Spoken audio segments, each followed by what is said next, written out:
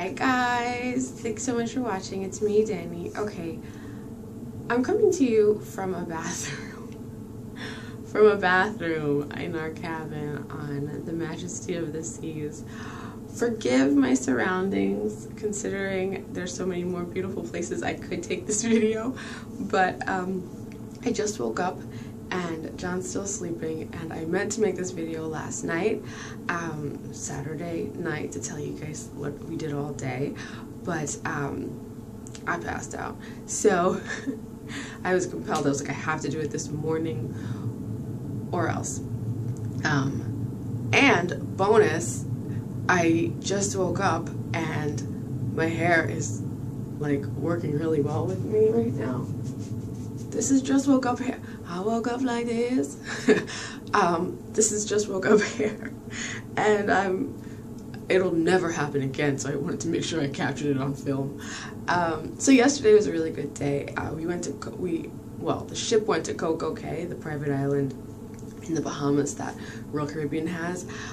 John and I stayed on the ship. We've never stayed on the ship, but all the cruises that we've done, even if we were like about the destination, we still went and had a great time. This was the first time we stayed on the ship, and I would suggest it now for anyone who's like a familiar cruiser who's been to certain ports many times or just is lazy.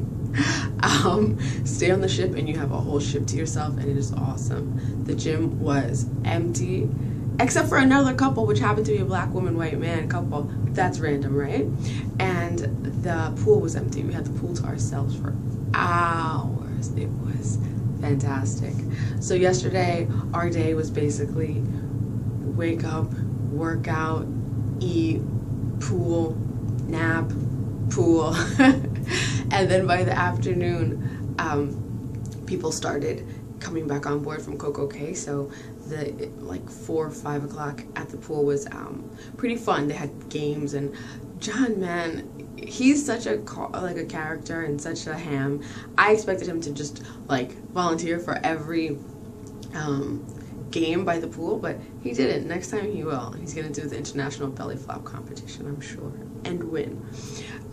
What else? So we did that. We went to the Mexican restaurant for dinner last night, and it was delicious. It's an all-you-can-eat place. We didn't find that out till after we got back, because I left there like, damn, I wish I had some more enchiladas. Damn, I wish I had some more nachos. But now I know better, and I'll be ordering like 18 of everything, like a true gluttonous cruiser. So it was really delicious, and I was a little disappointed that this ship was so... Do you hear that? It sounds like, I don't know what, I'm in an airplane hangar or something. So I was a little disappointed about how small the ship was, because there's no Chops, which is the steakhouse that Royal Caribbean has, and we have a tradition of going to Chops the first night of each cruise. We came on, we're like, where's Chops? People were like, what's Chops? So we were like, damn. But we still had a really good time. So the Mexican restaurant was great last night. And what did we do after? Oh, casino. And the casino's a good little size, and they have... Yo, Duppy. Hey! John! Our door just opened. I did. Okay. Pull it. But don't open the door now, just pull it. It's a Duppy. It is a Duppy.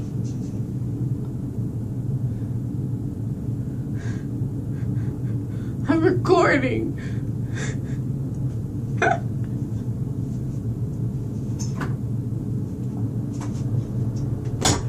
My non-Caribbeans out there, a Duppy is a ghost. And a Duppy just opened the bathroom door, and then it opened the cabin door. John's big old butt is sleeping right there. As soon as you open the door, you see him sleeping. Imagine people are passing by. It just opened. That's scary. What if I was in the nude? I'm not over this. Video done.